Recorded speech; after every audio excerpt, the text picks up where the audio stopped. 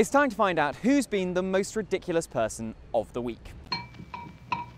In at number 3 this week, it's the President of the European Commission, Jean-Claude Juncker, who definitely didn't leak a story to the German press that Theresa May begged him for help last week at a dinner. I mean, why would he? He even joked with his chief of staff at the end of the dinner, saying, "We won't have any leaks of this, will we, Martin?" And at another dinner in the spring, there was also a mysterious link to the German press, which the same chief of staff then revealed himself to have been a source for, so he definitely wouldn't make the same mistake twice, and that's why they completely deny being the source of the leak. So who did? Are they suggesting that this was a cunning ploy by Theresa May, an attempt to try and embarrass the European Commission into giving her concessions?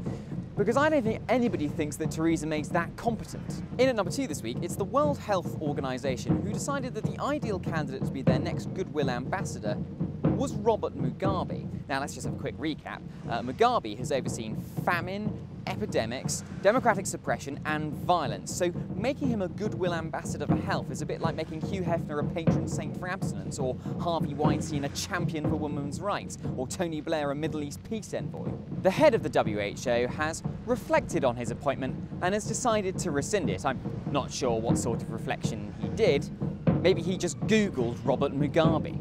And in at number 1 this week, it's Donald Trump, who, after getting into fights with Muslims, women, transgenders, the media, the Democrats, the Republicans, the First Amendment, his own Attorney General and his own Secretary of State, to name but a few, he's now thought to himself, war widows, they're fair game. I mean, can he get any more classy? He had a phone call with a widow where he apparently forgot the deceased soldier's name and then told the widow that her husband knew what he'd been signing up for. And then he said that the widow was lying about the conversation, so he's learnt the first rule of politics, which is kick the grieving whilst they're down. Meanwhile, he's tweeted that before he came along, the world was laughing at America, which is a surprising statement from him, because if he just changes one verb tense, he'd have actually said something that was true.